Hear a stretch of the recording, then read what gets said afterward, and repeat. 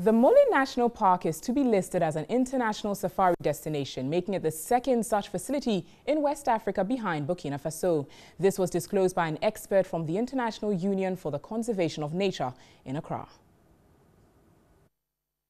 The Mole National Park is the largest wildlife refuge in Greenland savanna in the northern region of Ghana, with rainfall rate of over 1,000 millimeters per year.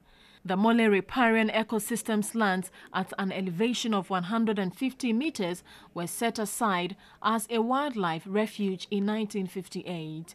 Residents in the area were relocated in 1971 and the lands converted into a national park.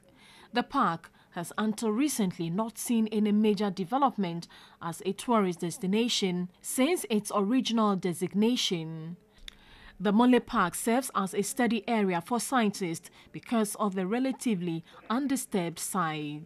The Mole Park has a population of over 800 resident elephants, over 90 different species of mammals, 300 species of birds, 9 amphibians, 30 reptiles, and about 56 endemic butterfly species. Significant mammals include leopards, hyena, buffaloes, and roan antelopes, among other animal species.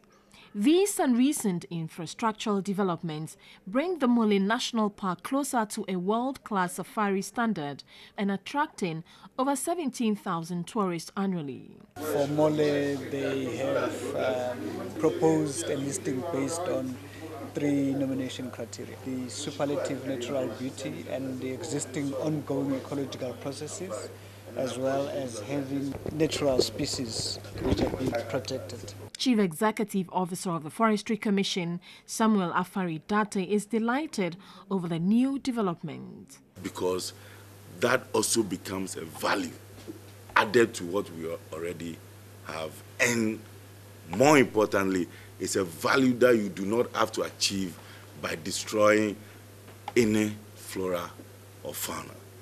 The findings of the expert group is expected to be published in the first quarter of 2017.